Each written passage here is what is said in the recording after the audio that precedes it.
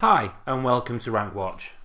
So today we'll be covering how to add and edit keywords in the RankWatch dashboard, and we'll cover this through the whole tutorial. So after you've actually added a project into RankWatch, the next step's for you to add the keywords. So RankWatch actually gives you the option of adding your keywords via various means. So you can integrate it into your Google Analytics account or your Google Webmaster account, and you can import the keywords directly from there. In addition to this, we've actually added another feature, which is you can upload it as a CSV or you can copy and paste them. This is ideal if you're actually tracking a large amount of keywords, so it just saves you the time and effort, or you can pull them from an existing campaign, just to make sure your data is all consolidated into one place. With this, if you're actually adding a small amount of keywords and you're adding them manually, what we'll actually do for you is give you some suggestions based on the keywords you've added. So as you'll be able to see when you're entering them in a second. Right, let's push on and add a few keywords into the account. Right, I'll just pop one in now.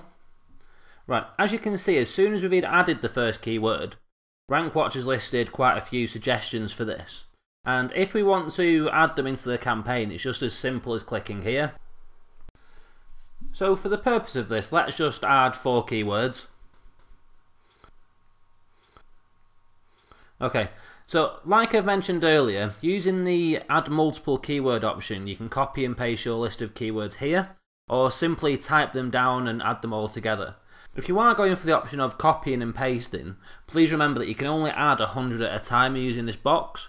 Anything more than that, we advise you to upload a CSV using this option.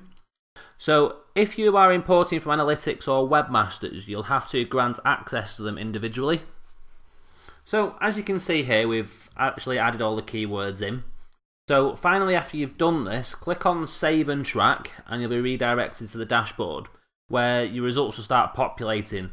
This can take anything from 1 minute to 6 hours, depending on how many keywords you're tracking. So, please bear with us here. We are actually going and crawling a hell of a lot of data for you, and to make sure all your results are 100% accurate.